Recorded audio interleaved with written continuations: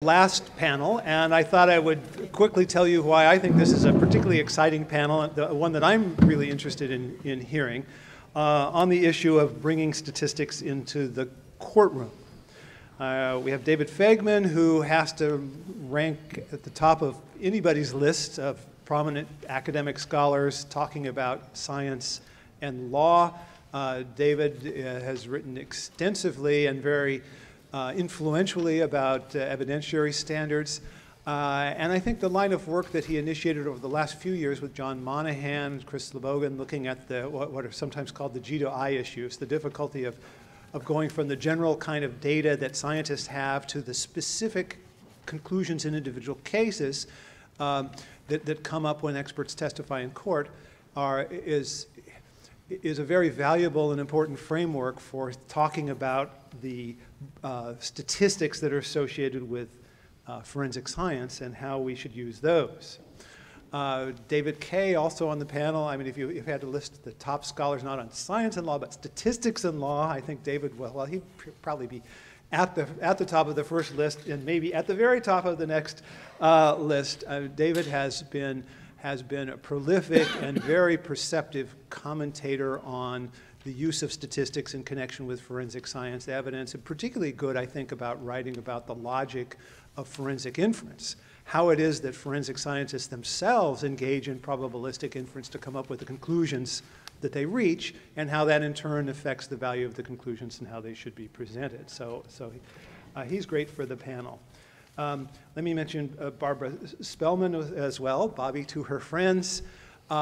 She's the rarest of all things, somebody who's extremely distinguished in two different fields, first as a psychologist and then later as a legal scholar, co-author of I think co-author with Michael Sachs of a book on the psychology or the psychological foundations of evidence law that I think is clearly the leading work linking the two fields, and I think her ability to link the two fields is going to be crucial to our understanding how statistics should play a role in the courtroom. And finally, we have A.J. Kramer, who is the federal public defender of the District of Columbia. I think his expertise is relevant in part because he has long experience through himself and his office at how forensic evidence is presented and sometimes mispresented in court. But he's also been very active in efforts to examine, re-examine and consider revisions in the federal rules of evidence, and particularly Rule 702, and so which raises again the admissibility question. So it'll be really interesting to hear what he has to say. So. A great panel. I'm going to stop talking so I can hear from them. So David Faigman first.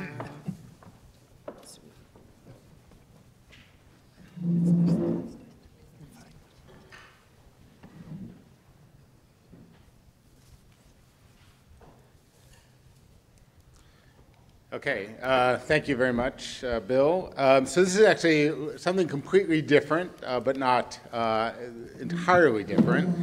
First, let me say that I attend a lot of forensic evidence conferences and symposia, workshops, and we are increasingly tending to point back to 2009 as the place where history began.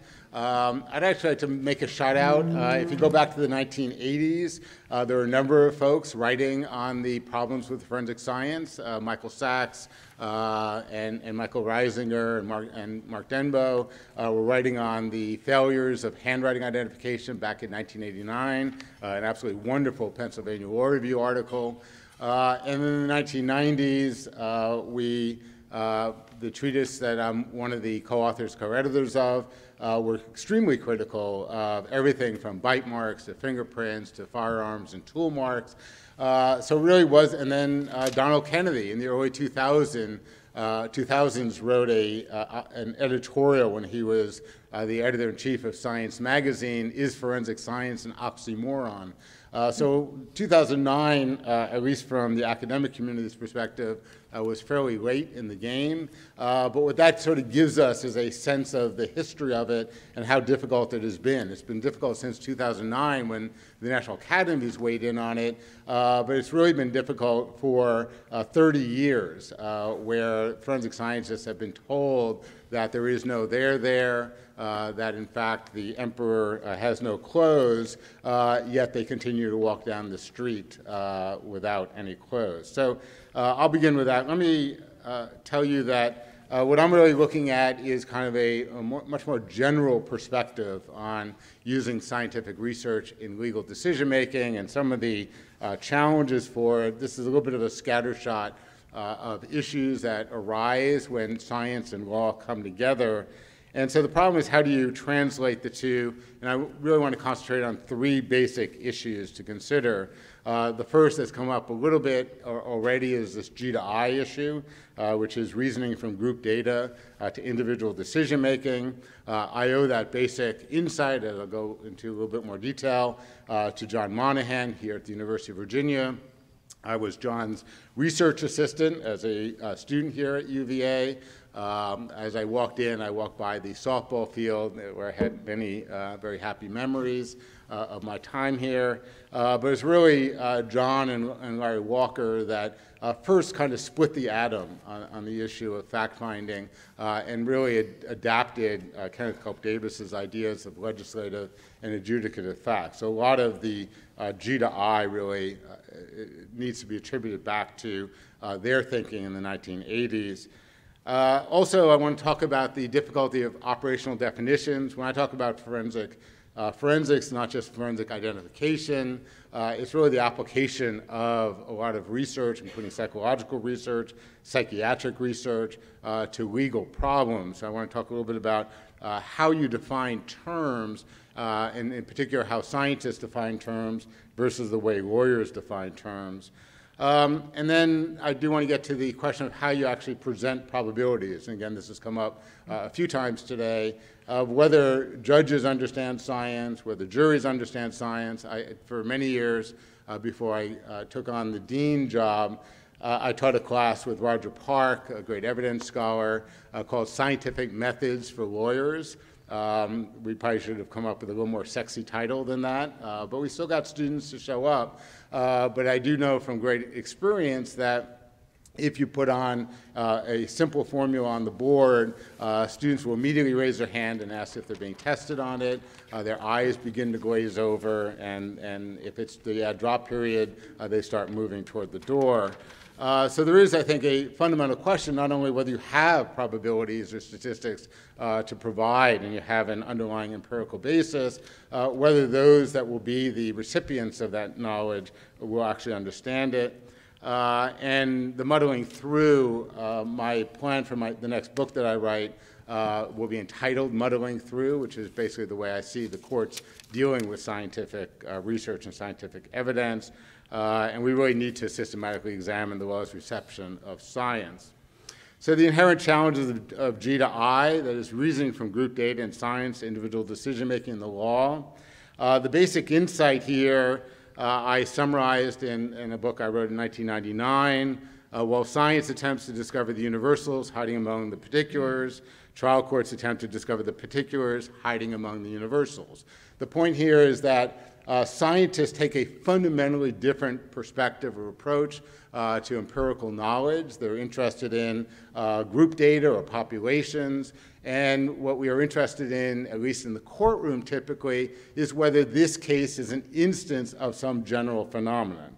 And that divide, which has not gotten the attention that I think it deserves, is a fundamental one for bringing scientific research into legal decision making. So the first concept is the general, the G, which could be referred to in our recent piece with John Monahan and Crystal Logan at Vanderbilt. We call empirical frameworks, which is based on the social framework concept that John has referred to and Larry Walker referred to back in the 1980s. In the medical causation context, courts often refer to this as general causation, but it's not always a causation issue, but it's a general problem. It's a G problem. So the first question is, does the phenomenon exist in the first place? And that needs to be answered, and scientists very often, that's what they're studying. So repressed memories, does repressed memories actually exist? Is it consistent with our understanding of brain science? Battered women syndrome, does battered women syndrome exist as a scientific phenomenon? What does it look like? What are the parameters of that phenomenon? Psychopathy, is psychopathy a real concept? Is it a diagnosis, the psychopathy checklist? Does it actually capture something about empirical reality? Is Bendectin a teratogen? That was, of course, the question presented in the Daubert case. Does Bendectin cause birth defects? And then you have the question of whether this case is an instance of that general phenomenon. And of course, if the general phenomenon does not exist, you don't ask the second question. Something cannot be an instance of something that doesn't exist. So if repressed memories doesn't exist, you don't ask whether the plaintiff's memories were repressed. The answer is no, but if there is such a thing as repressed memories, then is the plaintiff an example of that or an instance of that? Similarly, does the defendant suffer from battered women syndrome? If the battered women syndrome exists, is the defendant a psychopath with the plaintiff's birth defects caused by Bendectin? So let me just give you an example from the toxic tort area. Let's suppose you have a case where the plaintiff worked for Chevron Corporation for 25 years. He now has a particular type of leukemia, and he claims that his leukemia is attributable to being exposed to benzene over 25 years at Chevron. There are lots of issues that are presented underlying this. At what dosage levels will somebody develop leukemia if you're exposed to the benzene? And the relative risk here is about 20. That's actually more or less accurate over meta-analyses. But there are lots of people with leukemia that were not exposed to benzene, and there are lots of people exposed to benzene that don't suffer from leukemia. Similarly, lots of people that were exposed to tobacco smoke have this type of leukemia. Similarly, radiation, formaldehyde, maybe electromagnetic fields. That's probably a generous relative risk for that. But the problem in this particular case, at least this type of leukemia that I'm referring to, it's actually APL is where this comes from. 80% of these cases are idiopathic, meaning we don't know what caused it. So the question of whether an individual with leukemia that was exposed to benzene got it, and you can attribute that leukemia from the benzene exposure, especially when 80% of cases are idiopathic, is inherently problematic. Can you say more probable than not as an ultimate conclusion? The same thing is true in the forensic context. This is just one of my favorite examples coming from California. There's a population of red Mustangs. The argument in the case is that the perpetrator was driving a red Mustang. That's a base rate problem. There are lots of red Mustangs. Well, we can dig down a little bit. The perpetrator is driving. This is a People versus Collins kind of thinking that Jed Rakoff was talking about earlier. You can go even deeper with a dented back fender, with a broken left tail light, and with fuzzy dice on the mirror. There's actually a very large portion of cars in California that have fuzzy dice.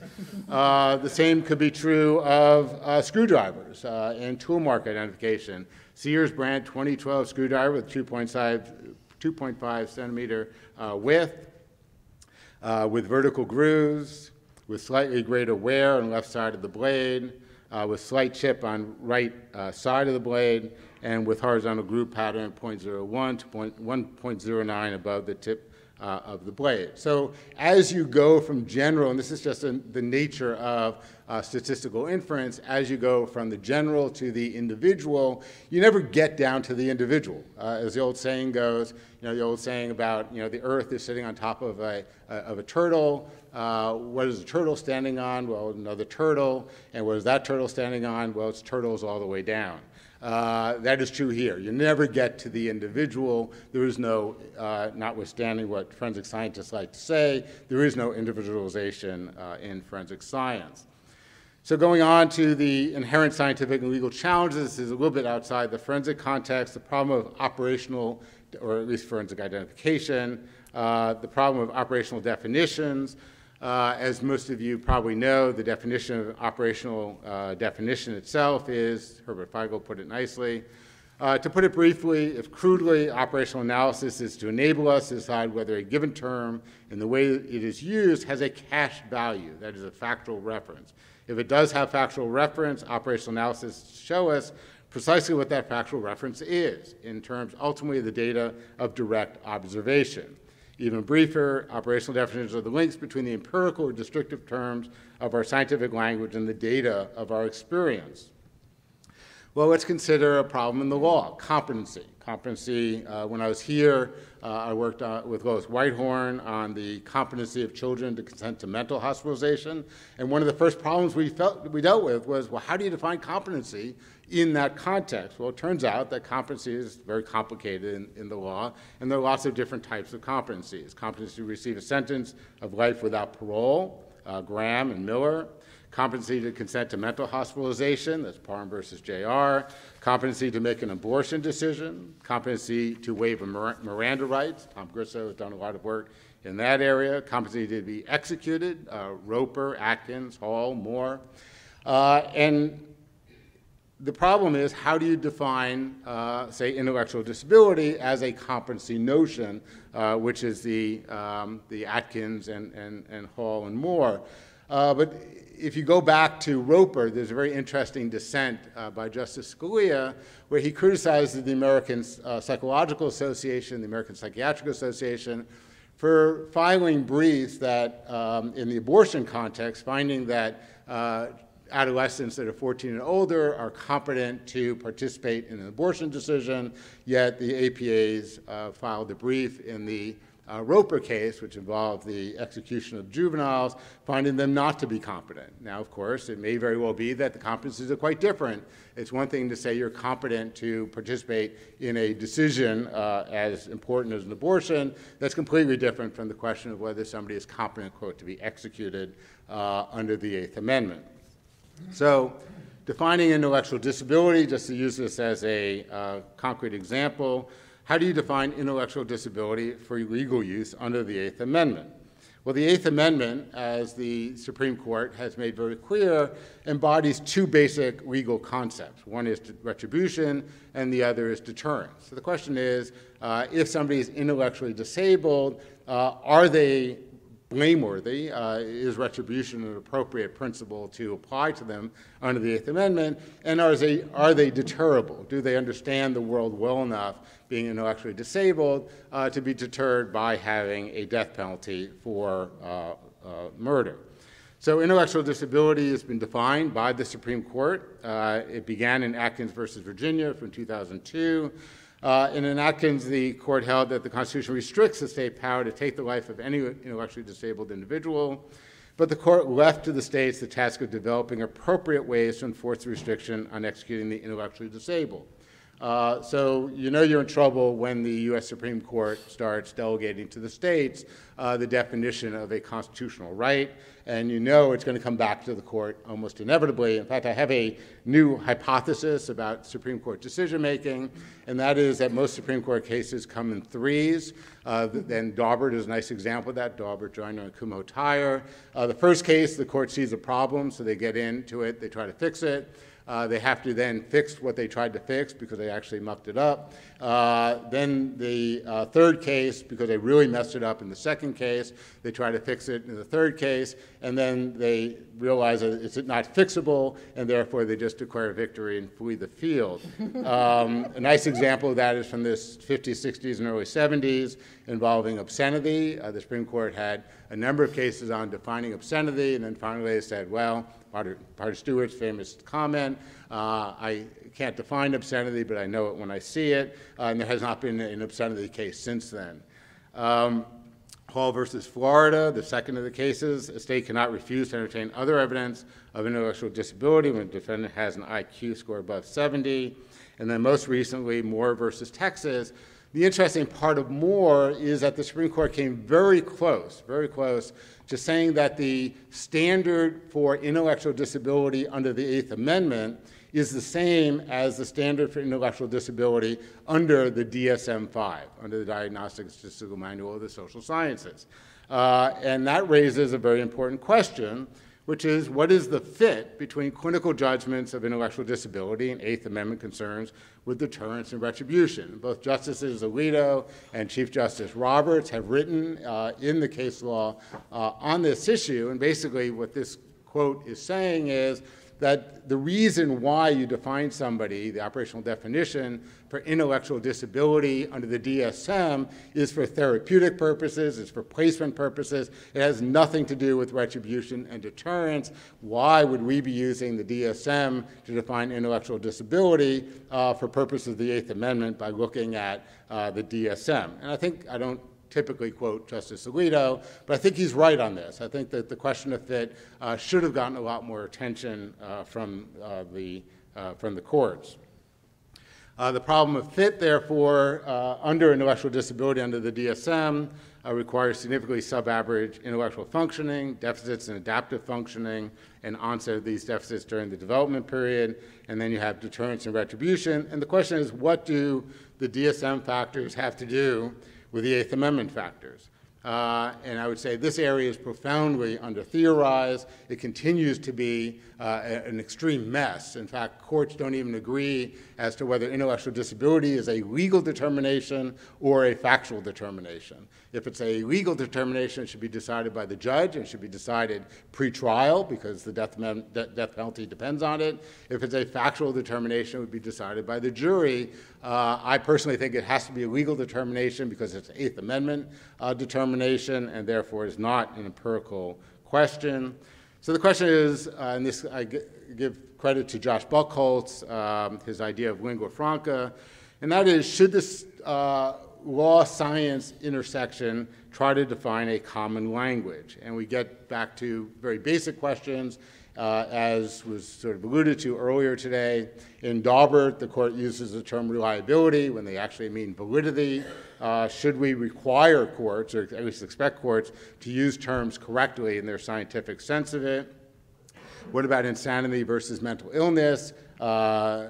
Judge Bazelon, back in the DC Circuit, tried to match up insanity with mental illness with the Durham test. It didn't last very long, and it was a real failure. The idea that you'd have a single test between what psychiatrists think is mentally ill and what the law considers to be insane turned out to be highly problematic. So what do? We went back to an 18th century notion of insanity. And then muddling through, just to talk about presenting statistical probabilities in court. The problem here is basically that you have group data and you have to make a categorical decision. That's a fundamental problem about an individual case. And so one of the questions that has come up for me is, well, in what other contexts do we do that? Well, we do that in lots of different contexts. Suppose you're the governor of Florida and you have to decide whether a storm that's on its way toward Miami means that we should evacuate the city of Miami. Big deal, evacuating the city of Miami. Well, there are two types of error you can make there. You can evacuate the city and the storm doesn't hit, or you fail to evacuate the city and the storm does hit.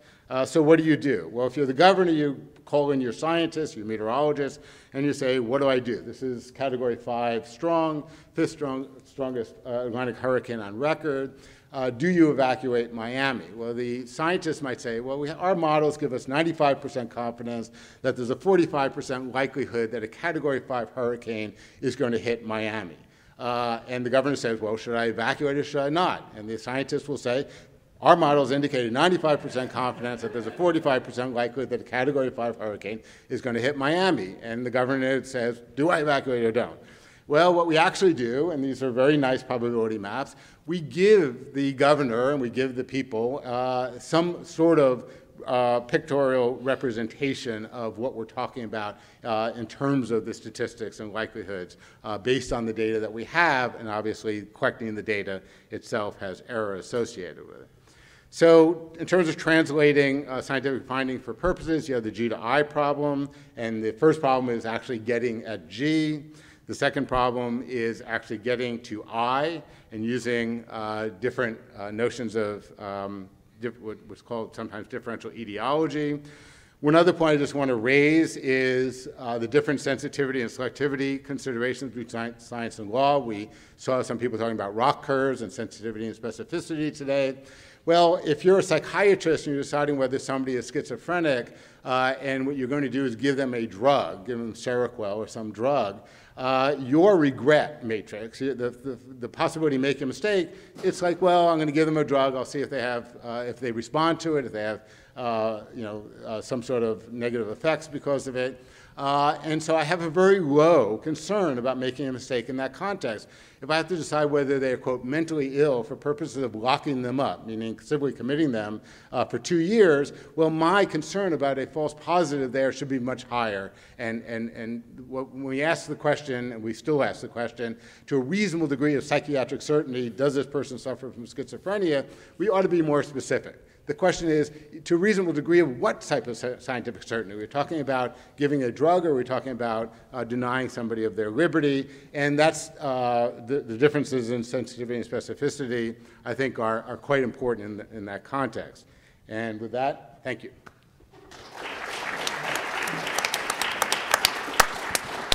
All right, any quick questions for David? Not. Sure, in the back, standing up. Okay. Yeah, go ahead. Your Storm Irma example is a really great example. I want to comment on something. If you, for party hires, but if you think about, say, the spaghetti plot idea of these hurricanes, that is, you have a bunch of different models, each of which has its own calculations out there. You imagine that that's the kind of evidence that could become in litigation. Might say about your court cases, somebody says, we did not cause the harm. So I'm wondering, I would think that both of those are admissible under Delta because you now have a fact, a decision that can go to a jury to say both of these are plausible models. You're going to have to decide which one to go with. But it's a debatable point. But would you argue that, or would you think that's an admissibility? I think it's a great question. Hard to answer in the abstract, but I think that if the spaghetti plot, so very often you see the spaghetti plots being the American model versus the European model, and I actually thought about using those plots, and I always wondered what's the difference between those two models.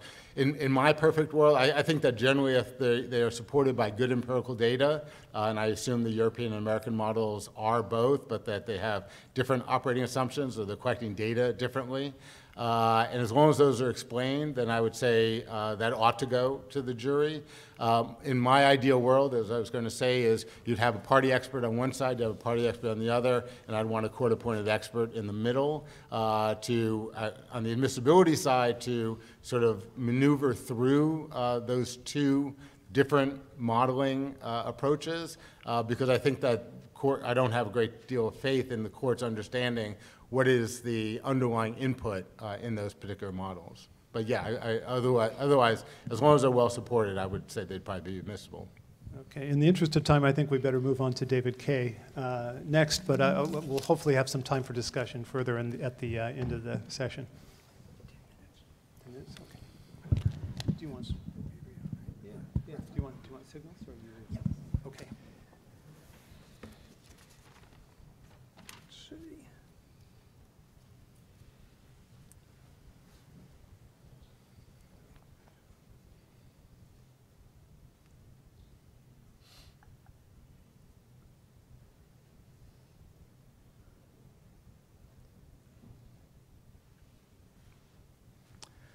Well, I wanted to thank everyone for still being here, and particularly the organizers for inviting me. For years, I've been thinking about the question of conveying information to juries of a scientific or statistical nature, and I've developed, as I get older, increasingly strong opinions, but I hope I can still be talked out of them. But let me tell you and I'm going to focus on the forensic identification context. But here are some ideas. And if I can have only one slide, I guess, this would be it.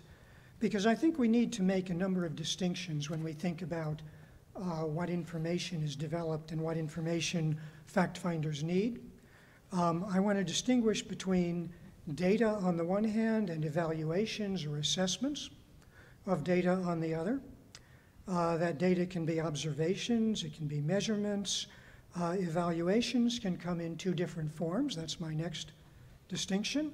On the one hand, conclusions. The storm is going to hit Miami with a probability of 0.45 at this strength. Or statements of evidentiary value of how probative the evidence is of a storm of such a kind.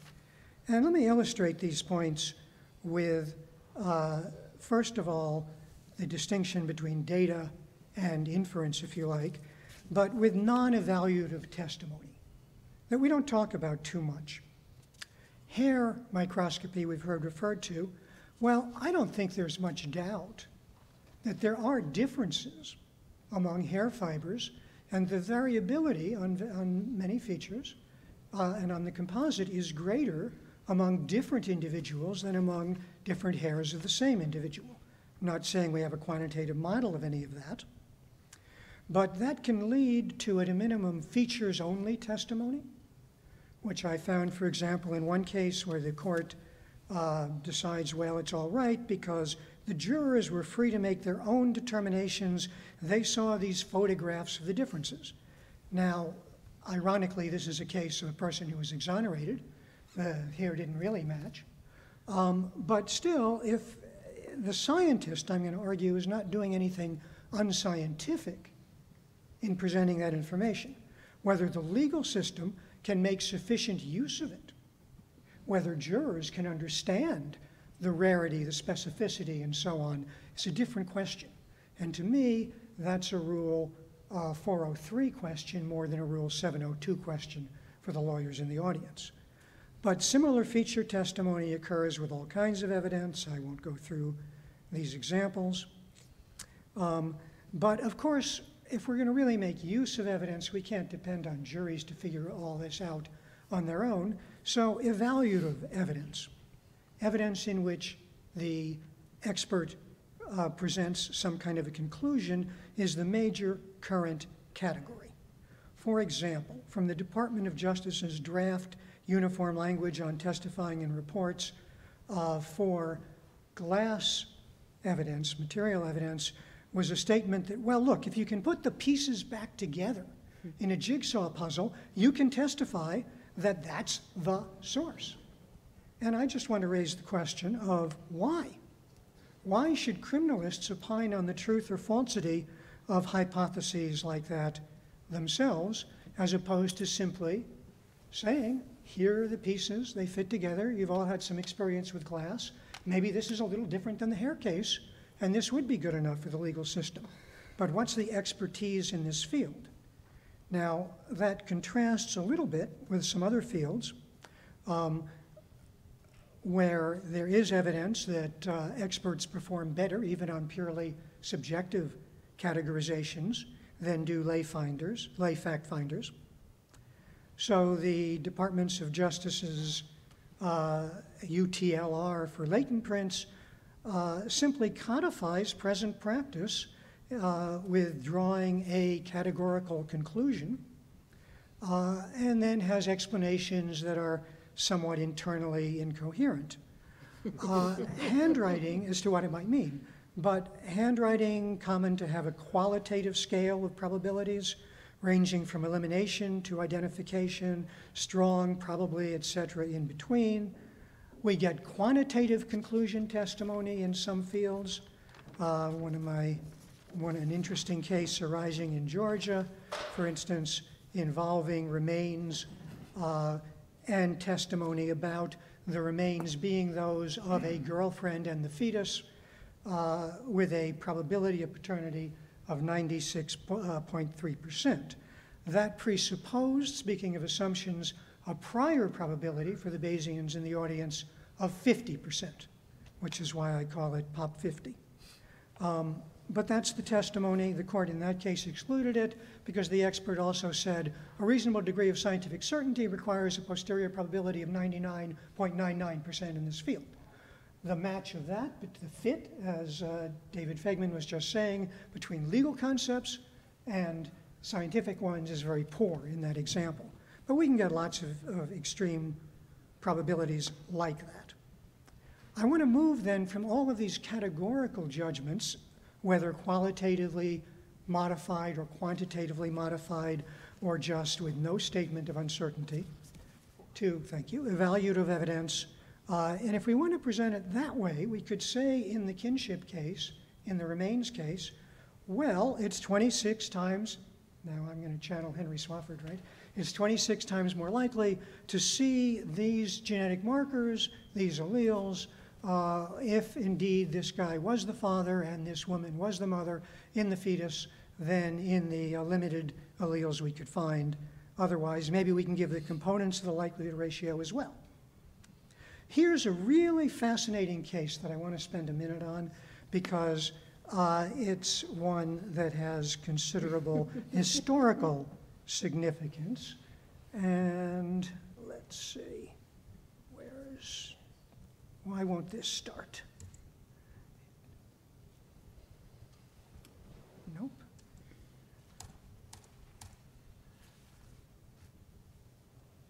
Different programs give different results. Well, let's just put it this way.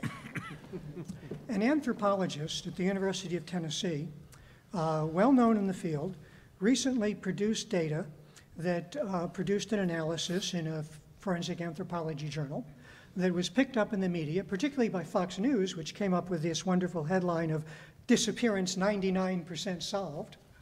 And the BBC described it as a 99% match. What they were talking about was the anthropologist's personal probability of 99% that certain bones that were recovered from an island at the time, 350 nautical miles from where Amelia Earhart was supposed to land, were actually hers. On a Nikumaroru bone island, on that island, he used photographs and clothing of hers to infer what her bone lengths might be. A lot of uncertainty there. And then the reported lengths at the time in the early 1940s and reduced the differences in the skeletal lengths to a nice statistic, a summary of data, and then observed that with respect to a reference sample of almost 3,000 Americans of European ancestry, she ranked among the top percentage in similarity. Then he did some bootstrapping for the statisticians to get some, and converted things to likelihood ratios and came up with a minimum of 84 for a likelihood ratio. And the same paper contains the statement, the likelihood ratios mean that the bones are at least 84 times more likely to belong to Earhart than a random individual. Now, that would be true if we had mutually exclusive, collectively exhaustive hypotheses, perhaps. Obviously, we don't. What if the bones came from a Micronesian? In the article, he dismisses all that as improbable and leaves us then with this 99% figure, although he later argues that, in fact, in a Bayesian sense, it's justified because we should have a high prior probability that it's this island. But now, this is going to be my point, and actually I probably won't get beyond this in the interest of time. Think about how this should be presented in court. My argument is, it's fine. He can defend his 84% likelihood ratio if he wants, acknowledging that it's not considering all other hypotheses. By my calculations, if you throw in Micronesians with a probability of 10%, a priori, you reduce the final probability from 99% to 89. But in any event, he can do that. He can explain it's much more likely to get this similarity in bones from this group than from that group, and then let the jury figure out what that means. What he can't say, what he shouldn't say is that, well, you know what, there are lots of reasons to think that the plane went down there, notwithstanding, well, for example, a woman's shoe was found on the island, it was said. That's pretty powerful. On the other hand, strong radio signals were coming from a very different spot, very close to where she was supposed to land. And so other aviation experts say, probably not that. The Navy searched the island at the time and didn't find anything. So this is just like information which the forensic anthropologist has no scientific basis for assessing qua forensic anthropology, but which the fact finder needs to know. The fact finder can then use the fact that the bones are much similar, as shown by some plausibly computed likelihood ratio. That similarity is such that it would arise more often under one condition than another. And then we leave it to the jury to decide. And that's the legal argument. It's not the formula of Bayes' theorem per se, but the separation of priors from likelihoods. Now, that's more complicated than I've indicated, but I'm going to stop. Thank you. Okay, great. Let me ask a quick question, sort of moderator's prerogative. So David, the National Commission on Forensic Science has put out a document suggesting that forensic scientists should restrict their consideration to what they call task-relevant information, that is, information relevant to the scientific task. So experts on latent print analysis should be drawing conclusions by comparing prints, and experts on forensic anthropology should be looking at bones. But if the expert's going to be doing any kind of sort of Bayesian approach, the expert is going to have to be drawing conclusions or making assumptions about priors. And if we're talking about the priors, that two items have the same source, the priors are going to have to involve information well beyond what the commission says is task relevant. So, I mean, are we in a dilemma? Is there any way for a forensic scientist to express conclusions about source probability without getting into things that are beyond the scientific domain and encountering the problems you've discussed? Or should they just never give testimony of that type? Sort of yes, but let me go back to People v. Collins and to a suggestion that you well know, and the evidence scholars in the room well know, because the case in... Yes, you and I were, you just said yes. So, guess what? Yes, let me continue. And I'll get back. So, yes, the scientists should confine themselves to the scientific data. To the extent that they rely on other data, that has to be made very clear if they're going to do that. Now, what I was then going to say is to go back to Amelia Earhart.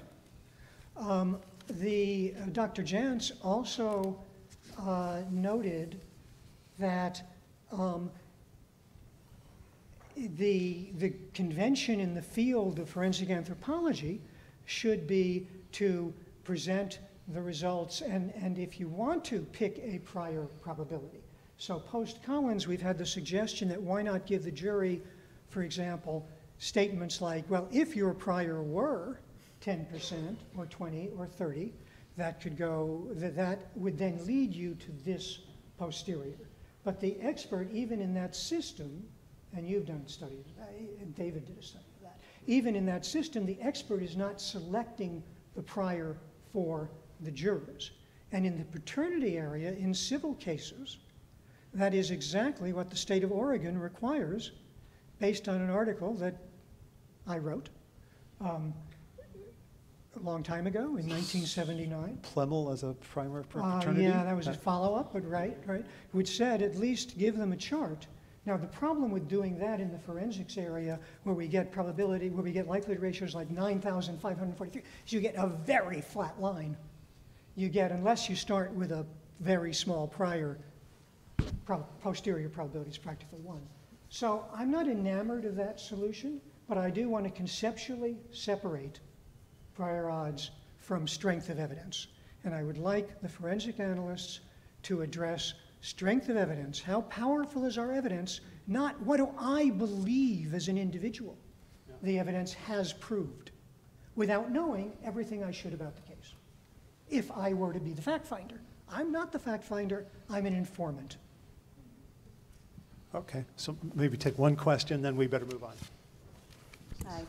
Hi. I'm interested in how you can justify a distinction, which is very intuitively appealing, between data and evaluation, when in most forensic sciences, the data phase, as you call it, isn't some sort of objective, reliably empirical sort of selection of features, where it itself is for most forensic techniques, utterly subjective, without standards, without guidelines, that itself, the selection of the data, what is relevant, is itself evaluative. And that's the problem we see in the features-only testimony. You're not getting a list to the fact finder of every feature. You're getting features that the examiner thinks are probative, are relevant. Giving any amount of that testimony is communicating something to the fact finder about the value of the features that are being shown. Certainly the fact finder, the jury in Reed, didn't think, boy, I'm getting just a list of every feature in this hair. This examiner is telling me I saw this ovoid body, I saw this diameter, because it is relevant and it means something about the connection between this hair and that defendant. So how do we draw a distinction between data and evaluation when it boils down to the same subjective judgment at the end of the day for most techniques? So it's, if you jump to the conclusion as your evaluation overall, then it begins to look like it's the same thing. But there are two steps, both of which I will agree involve some kind of interpretive process on the part of a perceptive being. So data does not just come free, all right? William James taught us that there's a bloody, booming, buzzing confusion out there. We extract information as human beings, and then we ask, and that's going to be my feature determinations, but I can say this is what I've got at that step. If you want to call that evaluation, that's fine. But it's not an evaluative ultimate conclusion. So maybe, I don't want to change my terminology too much, but we'll call that an evaluative step, if you like, to get the data. Then we evaluate the significance, the import, the probative value of the data, or we evaluate it to draw an ultimate conclusion about the source. So I think there's a difference at that point, but I agree with you that there's an involvement, an interpretive process where human beings are doing this in both situations. If we had a computer program that do it, you might tell me the computer is doing evaluation because somebody programmed it to look for those things, and that's just built into it.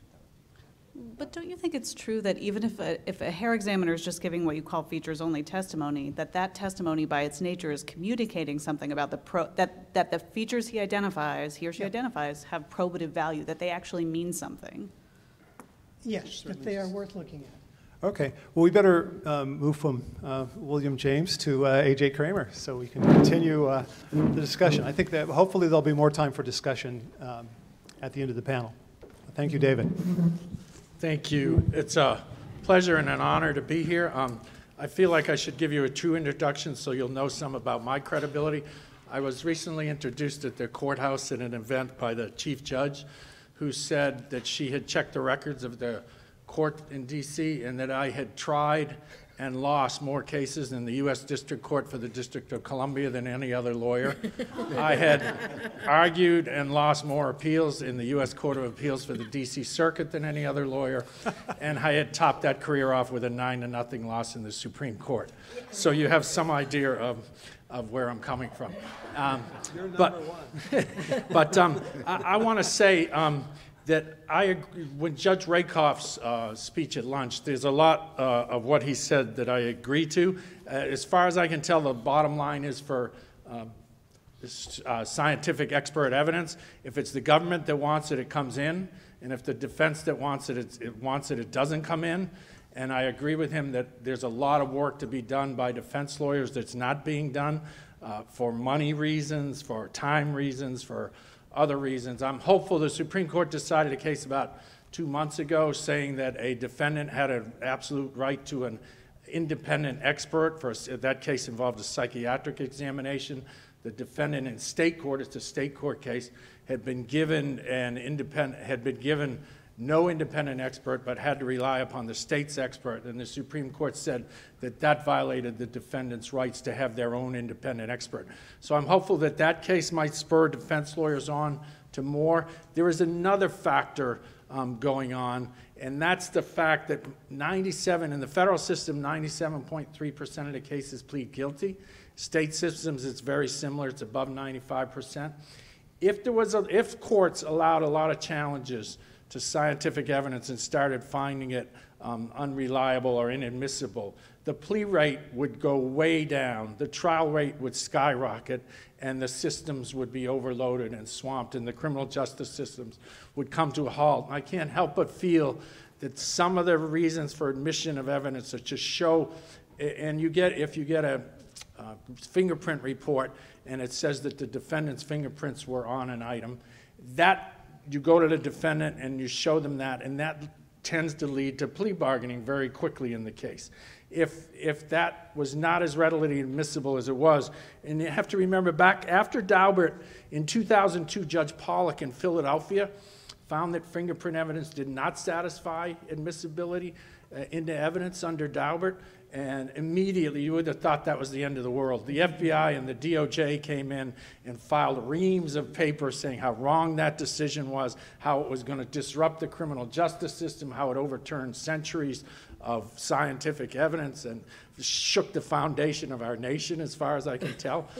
And Judge Pollack, and I'm very sad to say, went along with the motion for reconsideration, held that the fingerprint evidence was admissible, and since that litigation effort was spearheaded by the Federal Defender Office in Philadelphia and several other Federal Defender Offices. And since then, it's almost like there was a deflation. Defense lawyers tried and keep trying on scientific evidence, keep getting rebuffed, and it has an effect but people, I'm happy to say I don't share Judge Rakoff's pessimism. I think defense lawyers are still trying to do it and still trying to come up with challenges to scientific evidence. And also you have to remember, and I think it's wonderful to hear all the people from the labs who are here telling us how they want to make everything better, and that's true. But you have to remember where all this came from. It's not that long ago. In 1984, there was an article about bite marks matching. It said the chances of a bite mark matching were 1 in 6 trillion. That, last I checked, that's a lot more people than there are in the world. And if you're a defense lawyer and an expert says the chances of it being anyone else are 1 in 6 trillion, you have a heavy incentive to plea. Of course, that's been completely debunked now, and after empirical testing, it's down to about 1 in 6. That's quite a big change. In 1984, appropriately, both of these are in 1984, I guess, DOJ said fingerprints were infallible, is the word DOJ used, that fingerprints were infallible, even though at the time they had never been subject to empirical testing at that time. And not that long ago, in 2006, the FBI said shoe print evidence was accurate to 1 in 683 billion. Again, unless there's a lot of Imelda Marcoses in the world, that's probably more shoes than exist in the world. And now there's been no actually empirical testing even now on shoe print evidence to give that any credence. So this is where it all started. I'll give you one more example that's a really terrible example. Shaken baby syndrome. There was a coroner in Mississippi who was famous for his testimony about shaken baby syndrome. Shaken baby syndrome said that if there were 3 items present, bleeding in the back of the eye, bleeding in the layer of the brain, protective layer of the brain, and one other thing, brain swelling, that could only be due to shaken baby syndrome. A person was convicted based on this testimony in 2009, not that long ago, and yet since then, in just the last 9 years, it's determined that the same symptoms can be caused by infections, genetic conditions, and short falls of a baby, just a little fall of a baby. That person the expert also testified that a textbook debunked any criticism of shaken baby syndrome, and that there was a test that showed the empirical reliability of it. The textbook said exactly the opposite. The empirical test, nobody has ever been able to find its existence, and yet that person's still in jail awaiting a hearing on their case. There's another conviction from 1999, also that the Fifth Circuit Court of Appeals said that the coroner gave false testimony about it, that the science has been debunked, and yet the person's habeas petition was filed too late. So they sit in jail having been convicted based on false testimony and an unreliable scientific testimony. So I give you that as a defense lawyer. I want to put on a different hat for just a couple of minutes. I'm a member of the U.S. Judicial Conference Advisory Committee on the Rules of Evidence. There was a symposium held last October about scientific evidence, at which some of the people in this room came and testified. And what was remarkable, I think, and I have to give the disclaimer that Henry gave, I speak only for myself. I don't speak for the committee. The committee speaks only through its issuance of rules or other written materials. What was remarkable was that the academics, the experts, the professors, the judges all testified that what's really going on is that Rule 702 is not being followed by the courts, that they're misinterpreting Rule 702. The FBI and the DOJ also had people there. Their response was, everything's fine. There's no problems at all. It's all working as it should. So the committee is trying to figure out if there can be some amendment to Rule 702, and that's just opened extremely divergent views and how the committee could respond, and there's all kinds of rules about what the committee can and can't do. And it's up for there's a meeting at the end of April, and Rule 702 is back on the agenda for that meeting and to try to figure out. But the consensus is that courts are just not following Rule 702 and admitting in large amounts of evidence that should not be admitted, that have never been subject to empirical testing. That should not be admitted.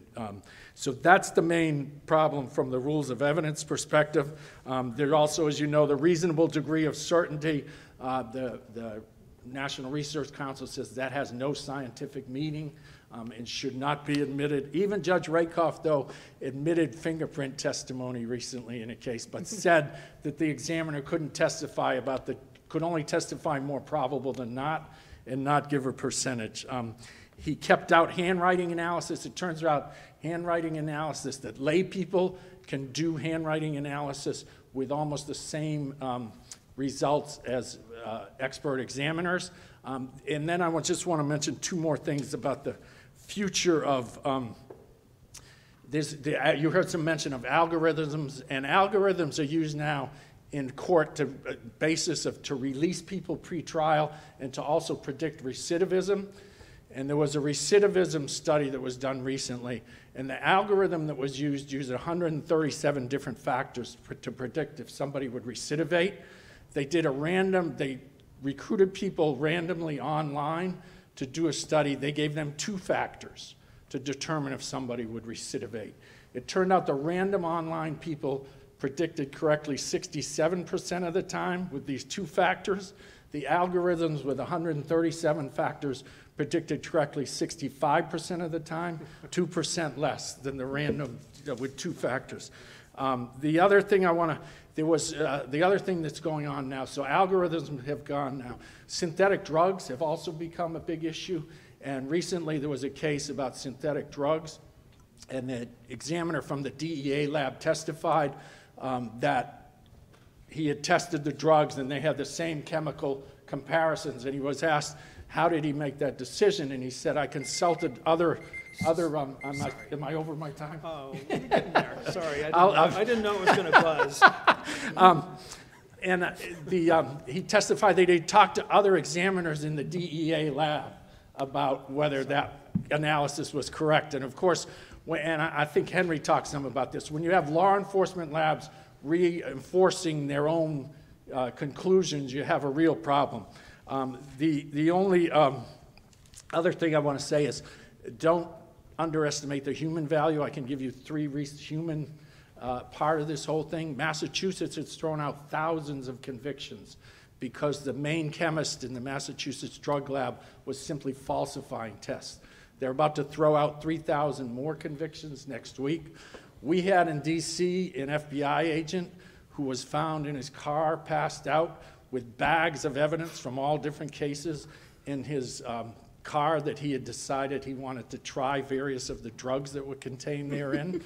And most recently, the Dulles DEA lab had 2 chemists from the Dulles DEA lab decided that while they were sampling the drugs for analysis of the drug contents, they would also sample the drugs themselves for their own consumption. So, and the government sat on that for 4 months before they let us know what was going on at the DEA lab. So never underestimate the human factor there. Henry, I was quite impressed by your last slide about what you are aiming for, and I think that that is what we should all be aiming for.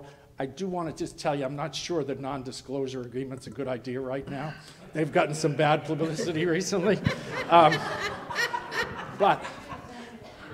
I think that your last slide there was what everybody should be aiming for. Thank you very much. That's great.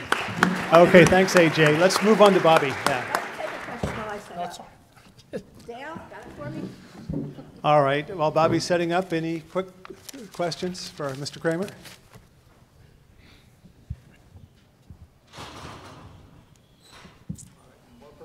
Oh, man. Okay, thank you all for sticking around. Since I'm the last person, Brandon asked me to keep it short, so I decided to use lots of pictures because, you know, pictures are worth 1,000 words, so maybe I'll get all my words in that way. I want to talk about talking to real people about forensic statistics, and I am actually disappointed in the gentleman before me because I wanted to see more equations so that I could make more fun of them. But just think of them having lots of equations floating around their heads because that's what they really wanted to tell you about. So as we have known, all of us from listening today, from our lifetimes, from any psychology courses we might have taken in our lives, we know that humans are really rational. We're great reasoners. We never forget anything. We consider all possible interpretations of events. We're really good at the rules of formal logic. We can do complicated mathematics in our heads. And we think statistics is easy and obvious, right? Like, we all know that? Yeah. Okay, well, maybe not, right?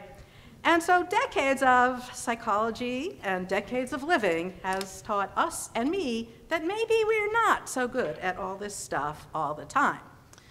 But it does seem like people do amazing things that must involve incredible amounts of calculation. So here we have an outfielder, and he's catching a fly ball, and look at all these things. He's got some linear algebra, and he's got some physics, and he thinks the ball's going really fast. So he's got some Einsteinian equations, and that's what he's doing in order to catch the ball, right? What else could it be?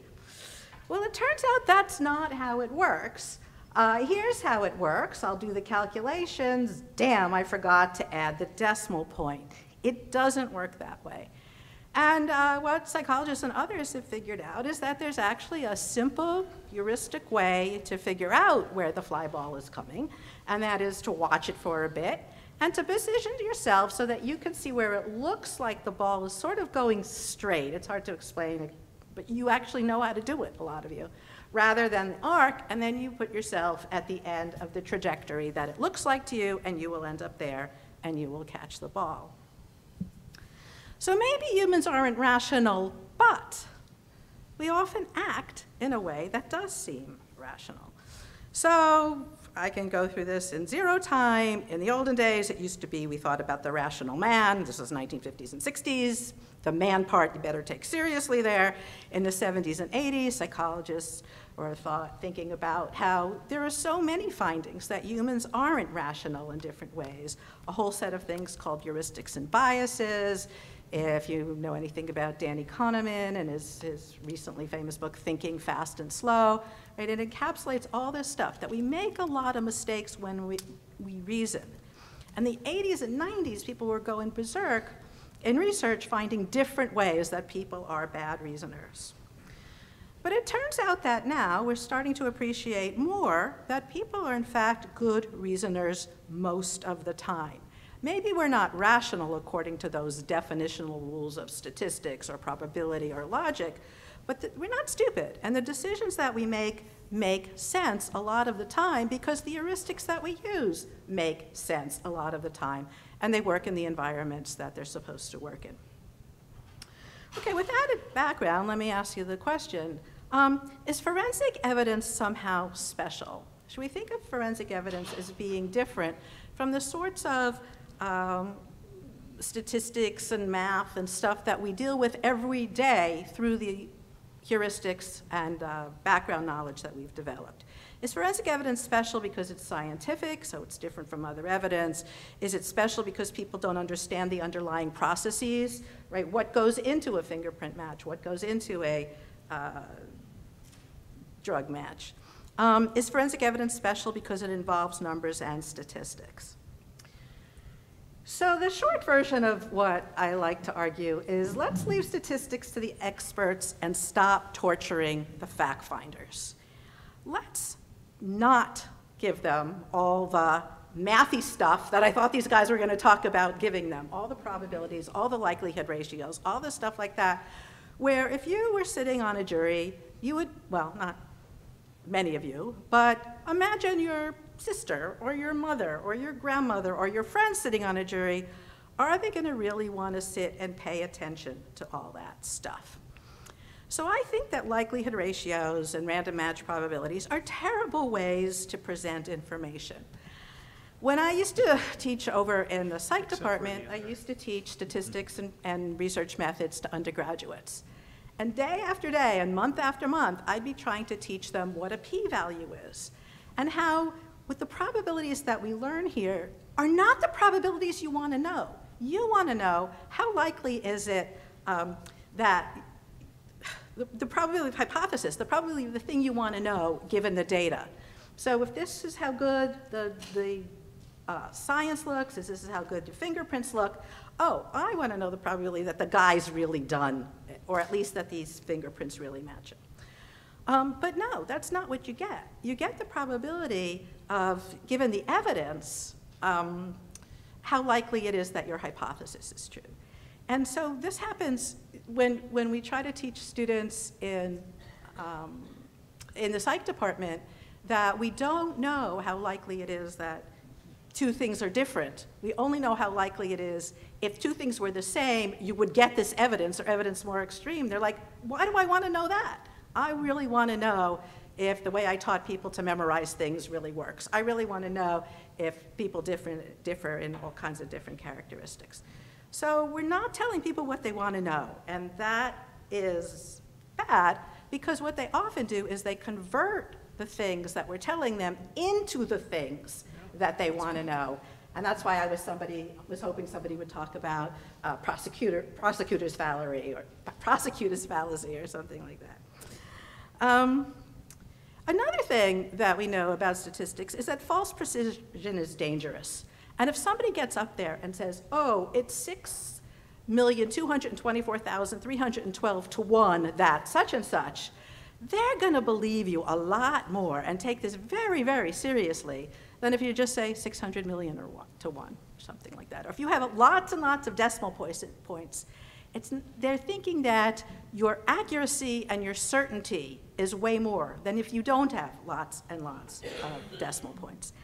And the funny thing is as many people who've spoken today have said, you know, we're giving them these numbers, but we're not really sure that they're totally accurate. We have some kind of confidence interval around them. We know there's some kind of variability in them, but you know, we have to give them a number, so we give them this one. But if you give them that one, and it's not totally accurate, but you're giving them this false precision, then you're doing sort of double damage. Another thing that bothers me about trying to give very, very specific information and statistics is that the probability of there being a mistake is order of magnitudes bigger than the probability, at least in DNA and say fingerprints, that you've gotten some kind of mismatch in the laboratory itself. By the probability of a mistake, I mean, who talked about this? Peter talked about this. The probability of a mistake, that they picked up the wrong thing at the crime scene, that it got messed up, there was some inversion, that it just got labeled wrong, something like that. That the probability of that is so much bigger than these small probabilities that we're talking about being similar enough to call it a match, which I'll get to in a second, that these other things have happened is so much greater, it doesn't even matter that we are fidgeting around these very, very tiny numbers in a very big way. So related to what I just said is another thing I think we need to do if we're talking to juries about this information is to remove jargon and repair misconceptions. So we should avoid words that have different meanings to lay people than they do to experts, like match or individuation. When people hear the word match, they think it means this person and only this person, and there's no other chance that it belongs to any other person. We need to tell them that, you know, that's not what it means, and individuation as well. And we need to remove some misconceptions. So when I've spoken to many undergraduates about this and many law students as well, people think that every person's fingerprints are unique, that every time a source creates a print, it's the same, and that every latent print provides sufficient information to distinguish these things. And yet when I tell them, you know, most people these days have had their fingerprints taken for some kind of job or other. Every time you put your fingerprint down, it looks different. And they're like, really? I go, yeah, you know, you put it down this way, and the guy's standing behind you, and you roll your fingers this way, or you're grabbing a glass, or you're smearing it on the wall, right? Every time you, oh yeah. And if every time you put down a fingerprint, it looks different, and every time somebody else puts down a fingerprint, that it looks different, even if you two have different fingerprints, sometimes those two things may look very the same. And I loved your sort of visual of that. But we can talk to jurors about statistics because the scaffolding already exists for it. You know, we're asking jurors to do a lot of things that involve statistical evidence. The probability that somebody recognized somebody else, that when somebody says it's 10 o'clock at night, it might have been plus or minus a few minutes. So really, we just need to figure out a way to get this sort of statistical information into the same kind of format. And so I think that people really understand the importance of variability in statistics. So let me give you an example about how to relate it to fingerprints.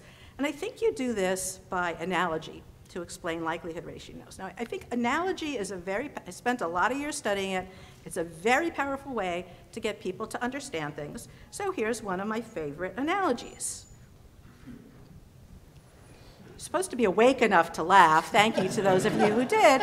It's like, wait a second, is it this way? Is it this way? Dogs, people, pants. And you're doing all these things mentally to try to match up these two situations. And this is just machinery that we have naturally, to use stuff that we already know and to map it onto stuff that we need to know. So to use analogy to explain likelihood ratios, you might talk to people about things that they already know. So something we already know a lot about is face recognition. You say to people, you know, do you realize that your face looks different every day?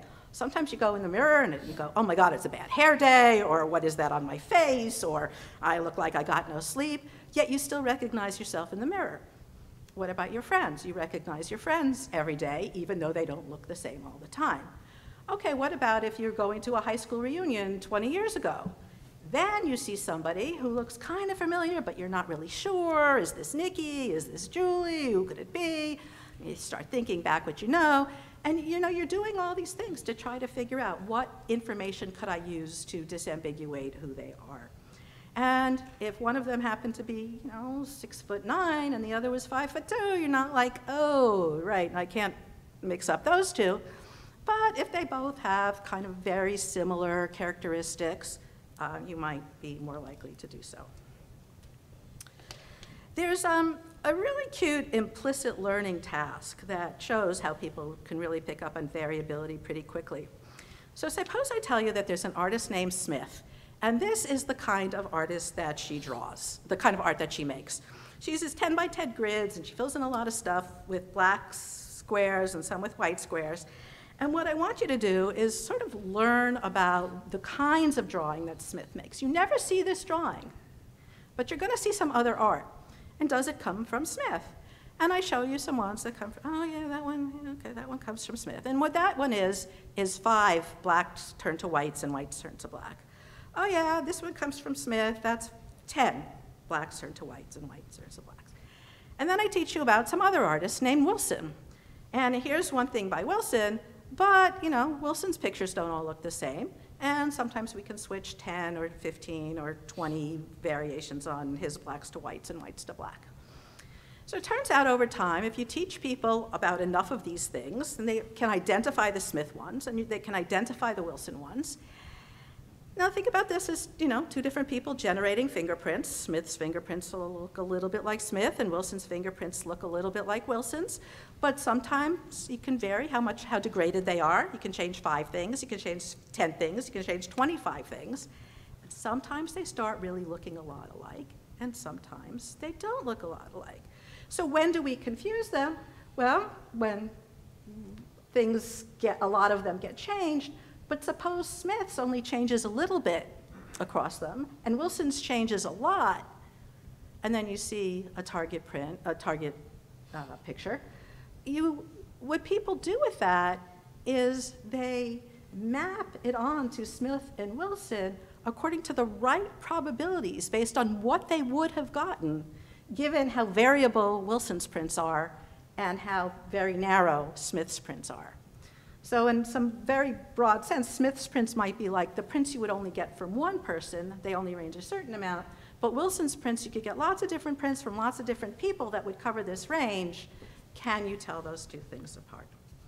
So these are all ways to sort of convey a sense of probability and variability to people based on things that they already know, absent using a lot of statistics and having them leave your classroom or just go by who's wearing the nicer white coat in the courtroom.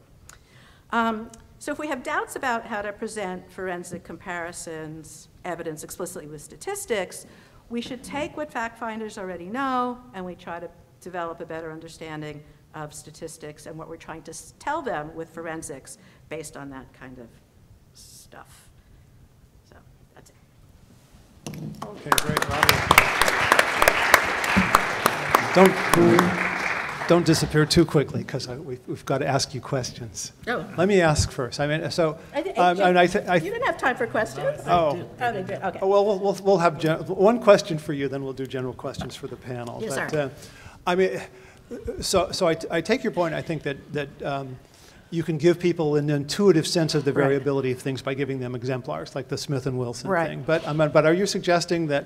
I mean, one of the advantages of statistics is that it's a simple, straightforward, quick way to summarize variability. I mean, are you suggesting that Henry, rather than giving us statistics, should say, oh, let me show you a few same source prints and what they look like, and let me show you a few different source prints and see what they look? I mean, yes. So you Yes. really think that giving exemplars is going to be possible? As a means of conveying the probative value of something like fingerprints or tool marks, or I wish I had a stenographer who could read back to me what it was that you just said. Statistics are a simple, straightforward way of presenting information, or something like that. To scientists. Go ask. Yeah, exactly. Thank you. And so, not necessarily to jurors or to lawyers or to your clients or to the population out there who's watching CSI. Can't we sometimes try to convince them that it really should be understood in some other way? Fair enough. Okay, let's go to, I guess we could take questions for anybody on the panel, but go ahead, Henry. When we were trying to figure out how we were going to begin reporting our stuff, the challenge that we had was that, I think several of you here have presented it, that approximately 95% of cases are solved outside of court. Right. And we really don't, as a federal agency, we rarely go to court. State and locals go more, and still 95% roughly of these cases are solved outside of court. So the challenge is, how do we convey in essentially one page all of this information, and in a way that maximizes the interpretation of the recipient of the report? And so, again, I'll say, I love how you presented your information, and I agree wholeheartedly with that. And in fact, when we did go to testify to the results of FRStat, when we actually testified, we used 0 numbers. We had the ability to present PowerPoints and educate the jury. What are the features we're looking at, and what are the features we utilized in this case? And we showed them the 2 distributions and where the score lived, and we explained it and said, this score is the results of this comparison, and it lives in the zip code of same source impressions and outside of the zip code from different source impressions. And this was what informed our opinion and so forth. But the challenge really boils down to how do we articulate this on our report for all recipients of the report to understand and interpret properly. I mean, I think there's a real difference. When I'm talking about this, you know, for juries, fact finder, for clients, for people out there, it's for people who are not really repeat players, right? I mean, you want to have the statistical report for people who use it over and over again, but I don't know, it's got to be way. Would you recommend putting the actual distributions in a report in this kind of fact-based cartoon illustration? Because those are the types of things that I'm very interested in, of how can we practically integrate these concepts into our reports, because that's the key. Right now, I would say we're not operating in an ideal state. We go to court and we have the ability to show the pictures, right. But when we report, it's just a number along with and then we've given them the threshold, which we found has been effective. So we've taken our probability ratio and essentially treating it like a score in a way. So that I'd be interested in your thoughts of how we can improve our reports versus necessarily the testimony, because we have much more power as when we're present to educate and convey this in different ways, and we can feed off of the reactions from the juries. Right. I hadn't really thought about using it in other situations, and obviously this whole point that 95% of the time it's not being used in court. I think you probably could. But like I said, it's not necessary for people here or for very often repeat players, but why not? So C-Safe, maybe you can study that for us? We'll put it on the list, yeah. Peter, go ahead. Oh, wait, and can I finish? I mean, it reminds me of what Harry used, the kind of nice graphs showing on overlapping, non-overlapping distributions. So, Henry, just to add on what you're talking there and complicate it, I've actually had with a straight face the conversation with people. So, like, say on a biology report, we include allele tables and probability calculations and those things. And we get questions of, I don't need all of that, I just need a summary. So these conflicting pressures in reports is enormous and very difficult for laboratories to split. You're trying to write a report that satisfies the neophyte who doesn't have resources enough to look past the first paragraph. You've got something that may go to an appeal later on, and that's the only piece of information in there, and that goes back to Melendez-Diaz, because the lab report in Melendez-Diaz was a one-liner, it done be cocaine, and that's it. Well, the foggiest idea if it was a good result or not. There's nothing in there. But you're trying to accomplish all of these things with a report. Where do we aim at? Who's getting the report? Exactly. It's used by multiple different people, from law enforcement investigator, where when you try and create a report that is more investigative in nature and caveat the crap out of the thing so that it doesn't get used for somebody to file charges on, guess what you end up doing? I mean, it's very difficult to aim at this part. And I mean, you say you start putting graphs on there, I'll give you odds, but I'll bet you'll be having the discussion of why are we putting that graph on there, and I just need a summary. Well, why can't you do all of the above? Well, that's I've read many expert reports in civil discovery, and they typically start with an executive summary. They then provide detailed analysis of how the method was done. So, and then I've also read fingerprint reports, mostly state, and they are one-pagers. They say we use the ACE-V method, and we found X number of points, and our conclusion is that there's a match. That's it. They don't say they don't show pictures. They don't show what points. They don't say when they identified the point. Was it before or after they looked at the latent print? There are all sorts of methodological points, excuse the pun there, that ought to be articulated in the report. And in fact, as I mentioned to Judge Rakoff, I think that the one biggest reform that could be achieved would be through these reports. And if you required, I think you would have a sea change if you required in all criminal cases, state and federal, that the reports be as extensive as they are in civil discovery and that they be posted publicly.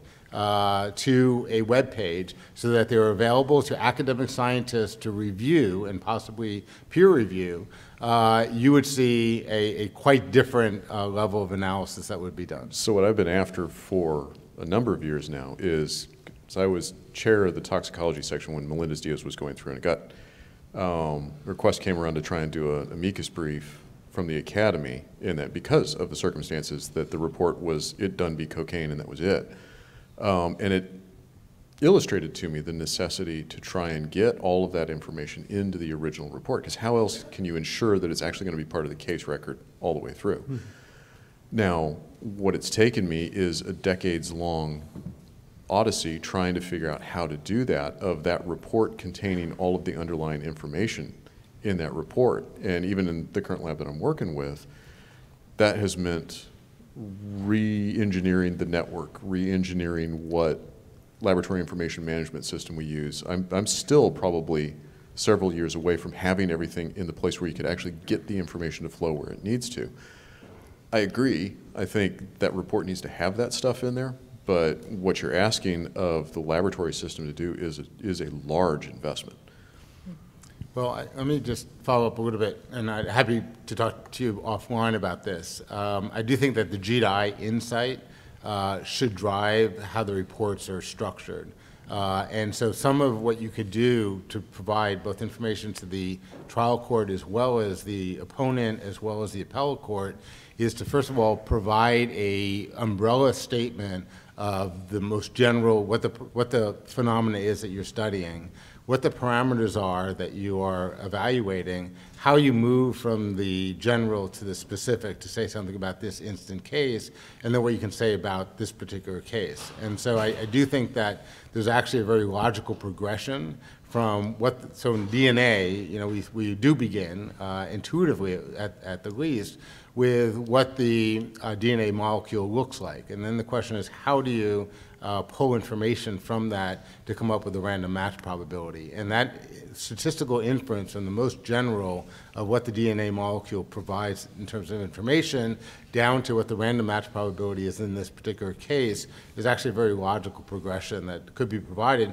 And a lot of that information would be just repeated in report after report, but you shouldn't assume that every judge knows that more general information.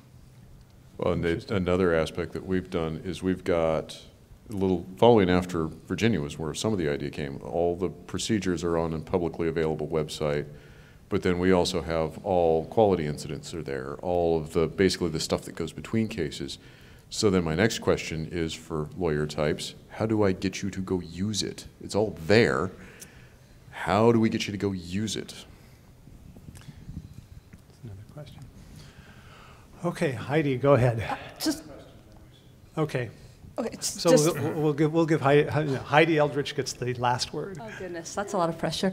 I just want to follow up on the discussion you were just having about the reports with one more perspective, I guess, with the sort of competing goals and competing clientele that we have, really. It's almost like two completely separate reports are required, because I've been in laboratories where we've had these debates, we've made these efforts, we've said, let's be really complete, let's be really transparent, let's throw it all in the report, and then they'll know exactly what we're talking about. And we issue a 20-page report or a one-page report with a 40-page appendix.